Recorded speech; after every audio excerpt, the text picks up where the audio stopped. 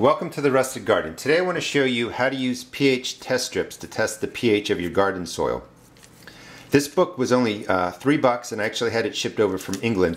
There are 80 test strips here and you can see it provides you a scale. The orange to red end is acidic, the purple to green end is alkaline.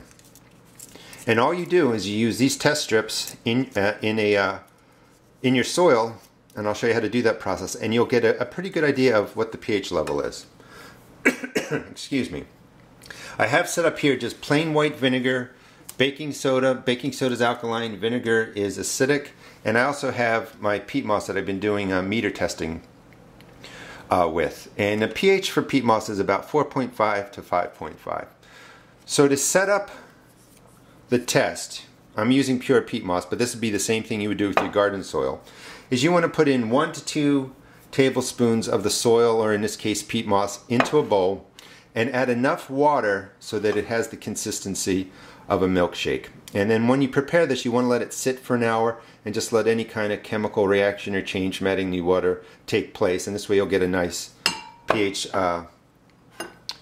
test measure on it. You don't want to use tap water. This is actually rainwater. I have a 5-gallon container that I put outside.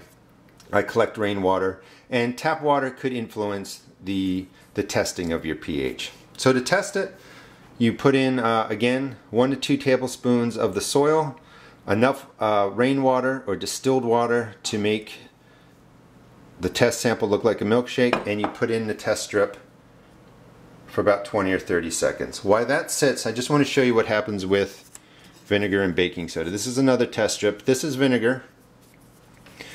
And you don't even need to, of course, leave it in there long, but you can see right away it turns the dark orange color because it's extremely acidic. And on the other side, over here, is baking soda, and when I put that in, you're going to see that quickly turns to the green, blue, purple color. And again, that's just to remember that baking soda, the alkaline, and the acidic side is going to look like this. So the alkaline sides are going to be more green, purpley, and the vinegar sides are going to be more red, yellow, orange.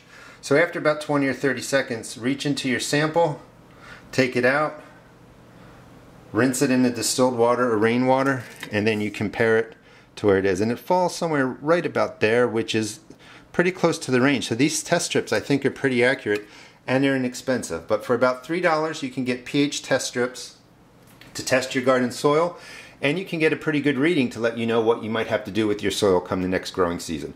Hope you enjoyed the video. Please check out my blog at www.therusticgarden.blogspot.com, and also check out my YouTube videos. Thanks.